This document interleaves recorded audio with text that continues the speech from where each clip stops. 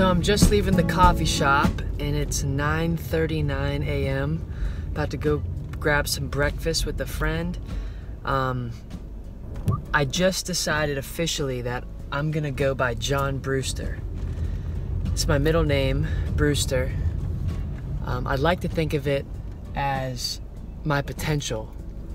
Like on social media, obviously you portray yourself in a way that's the highlights, whether it be your biggest highs or your lowest lows.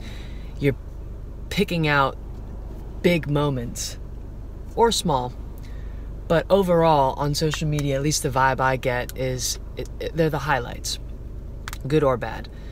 And so to me, when I think of Brewster, my middle name, I see it as my potential and kind of like my alter ego that I can turn to. If anyone's familiar with David Goggins, I think of him right now, or even the Superman Clark Kent vibe of how you can flip into the Slim Shady versus Marshall Mathers, that sort of thing. So when I think of my middle name, Brewster, that's the type of energy that I feel. It inspires me to make courageous decisions and to go for it.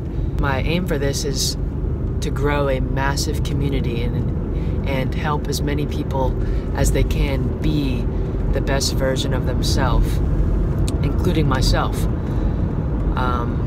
So I think it'd be cool to have a name that specifically represents that idea. And to me, Brewster, I feel that energy when I hear the name Brewster. Obviously, John's not a very unique name, pretty common. But when I combine them together, John Brewster, that's gonna be me.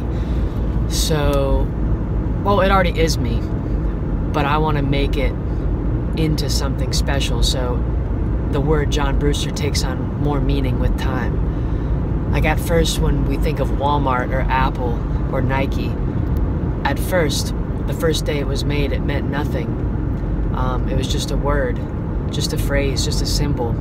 But a meaning was associated with it over time through the actions and through the experiences and the stories and the events and the people that had conversations about what it means. And to me, what Brewster means, and my brand name now, John Brewster, is about being your true self and realizing that it takes a lot of courage and you have to confront your fears and have that self-awareness to do the work of what am I good at, what am I not good at, what do I really enjoy?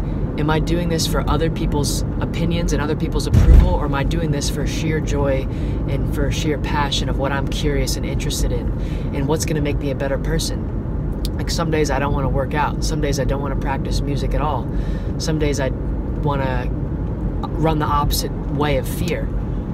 But the sweet spot and the magic is where the fear is. So when I hear the name John Brewster, I want that to trigger a sense of potential in me to call my best version forward, to go get it. So it's kind of the me against me thing. That I want to live up to my own name, my own standard.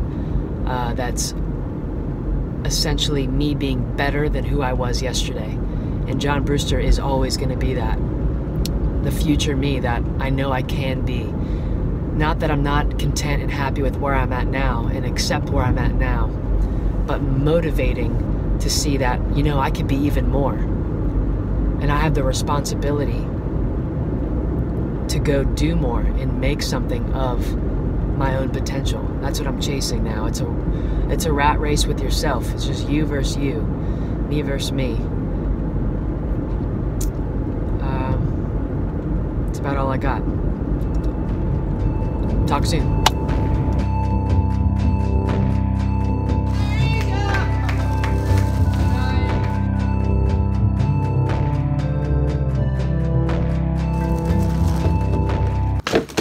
You good? How's your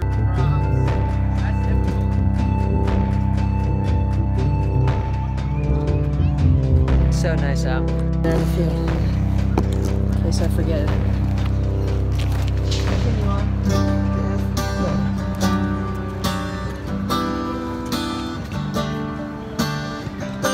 How everything see?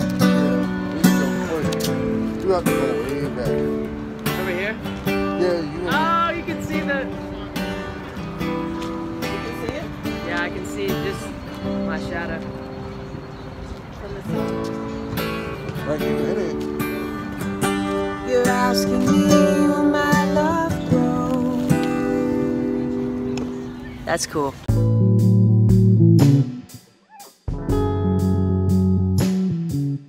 Just leaving the gym. Just leaving the gym. Oh, Meg, the painted fingernails. Took a pretty light day working out. I didn't go very hard because I was feeling distracted and creative, so I hopped in the room there and did a little singing. And now I'm just leaving. I took 15 minutes maybe in the sauna. Ooh, sun flare. 15 minutes in the sauna, and then I hopped and did a cold shower and shaved, feeling groovy. About to do some Uber and make that side hustle for the day. I goo up. All right, peace.